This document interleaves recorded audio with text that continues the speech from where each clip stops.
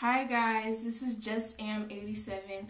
I did a twist out using my curly kinky curling custard. I did it on an old wet set. I just before washing it out, I was curious to see how a twist out would come out, so I decided to film it and let you guys see.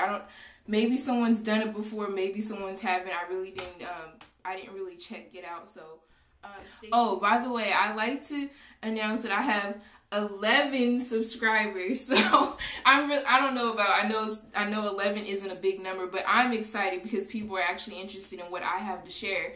So I like to say thank you and please stay tuned. Bye-bye. Hi, I'm back. So I unraveled all the twists and this is my result.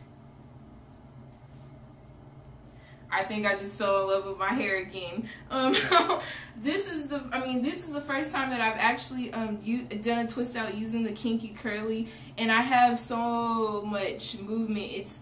It's bouncing and behaving, y'all. But anyway, so let me explain a little bit about what I did. I started it out like I was gonna do a twist out the night before, and what I did was I liked the way my twists looked the second day, so I decided not to take them out, and I put a headband on and I just pulled them back, so they stayed in for about 2 days, and then it dried completely. And so every night before I went to bed, I found I used some of this Proclaim natural 7 oil. I was just looking for an oil to put on my hair, so I don't know if this really made the difference or not, but my scalp was really itchy, so I just took some on my fingertips and massaged my scalp, put on my scarf, my satin cap, and then went to bed.